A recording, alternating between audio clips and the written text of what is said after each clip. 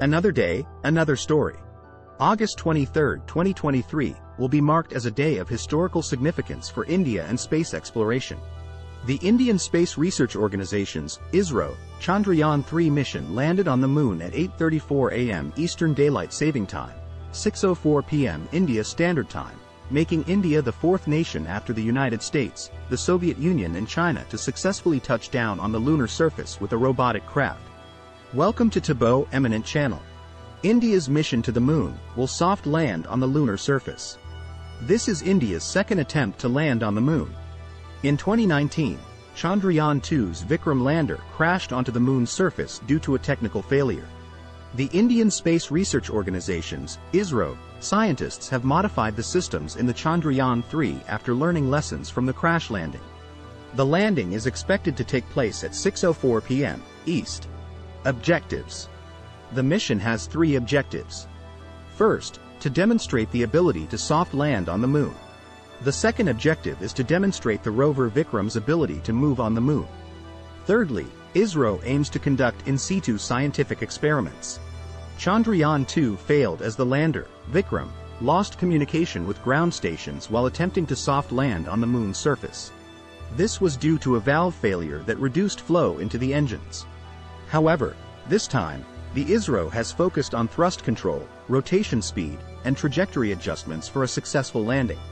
The flawless soft landing makes Chandrayaan-3 the first spacecraft to touch down on the Moon's south polar region. The feat comes close on the heels of Russia's Luna 25 spacecraft experiencing loss of control and subsequently crashing onto the lunar surface. Time is of the essence here, as Chandrayaan-3 is powered by solar panels and is designed to last a single lunar day, equivalent to 14 Earth days.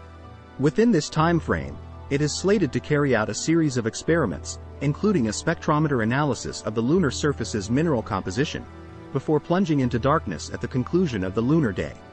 While both Luna 25 and the Vikram lander on Chandrayaan-3 had instruments designed to study the lunar regolith and immediate exosphere, water and minerals, including helium-3, the main difference between the two was that the Russian craft was planned to work for 1 Earth year. It had a radioisotope thermal generator for heat and electric power, while Vikram and Pragyan, Chandrayaan-3's rover, will not survive the lunar night. The success of the Chandrayaan-3 mission marks a watershed moment, as it becomes the first spacecraft to land on the Moon's south pole, a region containing water ice and valuable minerals. The implication of this pioneering feat is significant, and the data and insights drawn from these tests will surely capture global attention as they will aid in future lunar missions. It's noteworthy that Chandrayaan-1, a lunar orbiter mission launched in 2008 as India's first endeavor to send a craft beyond Earth, was also the first to detect water on the lunar surface, a discovery that drastically influenced the plans of the US and Chinese space programs for human lunar exploration. The lunar South Pole is also set to be the landing site for the United States Artemis 3 mission. Scientists had long speculated that shaded craters in this region could contain substantial deposits of water ice, which could be harnessed for various purposes. Chandrayaan-1's findings provided substantial support for these theories. What should you expect? The spacecraft LVM-3 has two main parts, the propulsion module and the lander rover module. The propulsion module's primary job is to transport the lander rover payload to the Moon. Just like Chandrayaan-2, this lander is called Vikram and the rover is named Pragyan. Once in the Moon's vicinity, the lander detaches from the propulsion module and descends gently onto the Moon's surface. The rover is equipped with various instruments, and it will crawl on the Moon's surface to conduct experiments with stages. These include analyzing the Moon's soil, studying subsurface heat conduction, and observing moonquakes. Timeline. The mission had a perfect start on July 14, 2023, when the 43.5 meters tall LVM-3 rocket lifted off from ISRO's launch station at Sriharikota, an island off the coast of Andhra Pradesh. On July 15, 2023, the initial orbit-raising maneuver was accomplished.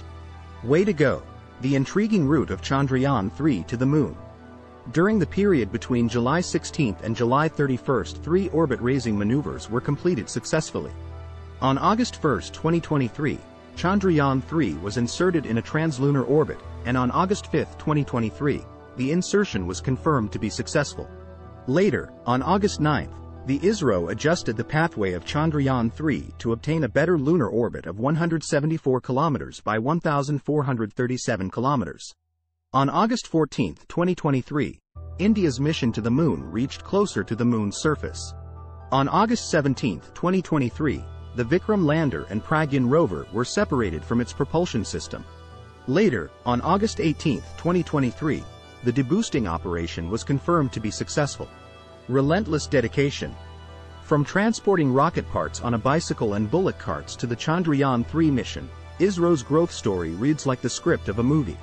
As Indian Prime Minister Narendra Modi tweeted following the launch on July 14, 2023, Chandrayaan-3 scripts a new chapter in India's space odyssey. It soars high, elevating the dreams and ambitions of every Indian. This momentous achievement is a testament to our scientists' relentless dedication. He couldn't have been more right. ISRO's history is characterized by resilience, innovation, and collaboration. Established in 1969, ISRO has maintained a robust remote sensing program since 1988, offering valuable Earth observation data in various spatial, spectral, and temporal resolutions through a range of instruments. Many do not know that its PAN cameras, aboard IRS-1C, were the highest resolution civilian cameras in the world until the launch of US-based Digital Globe's Iconos satellite in 1999. ISRO has launched 124 of its own spacecraft, including 3 to the Moon and 1 to Mars, and has facilitated the launch of 424 satellites from other countries. Its old workhorse PSLV is a prime choice for rideshare services, notable for deploying 104 satellites in a single launch in 2017. A world record until SpaceX's Transporter-1 mission surpassed it in 2021. In 2018, ISRO completed its own navigation system, NAVIC, positioning itself among the elite club of nations, US, Russia, China, the European Union, and partly Japan, with this capability. NAVIC was created over apprehensions that foreign government-controlled global navigation satellite systems might not be available in unfriendly situations, as happened in 1999 when the US denied India's request for GPS data in the Kargil region on the Indo-Pak border. The Chandrayaan missions only signify the continuation of this legacy. The success of the GSLV Mk3 launch, carrying Chandrayaan-2, marked a transformative moment, underscoring ISRO's adeptness at managing hefty payloads. Building on this achievement, Chandrayaan-3 has refined this prowess, envisioning a future where India's lunar endeavors are fully nurtured within its own capabilities. As for money, there was never enough. ISRO's annual budget for 2023-24 is 125,439 million rupees, $1.5 billion. This was an 8% cut from the previous budget estimate, including a 32% cut in expenditure for space science for missions such as Chandrayaan-3 and the upcoming Aditya L1 mission to study the Sun. Compare this to NASA, which will receive $25.4 billion in fiscal year 2023, roughly a 5.6% increase over 2022. ISRO's technological prowess garnered global attention in 2013 with the success of the Mars Orbiter mission, MOM, also known as Mangalyaan.